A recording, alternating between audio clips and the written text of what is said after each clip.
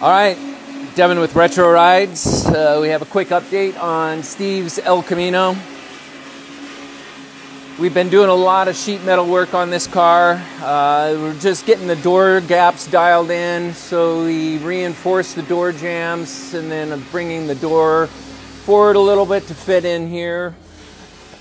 A little nicer, leave us enough of a gap for body work and paint. So the doors are starting to look really nice. Then we're moving on to installing scallops.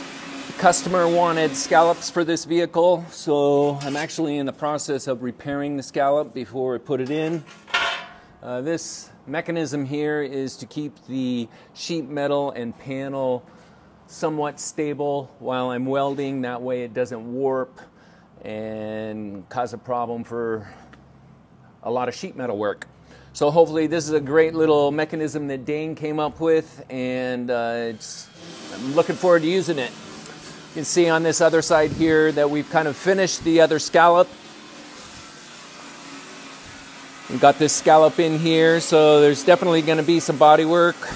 Unfortunately, we got some warpage in here, so we're going to do some body work on there. Hence the mechanism for that side.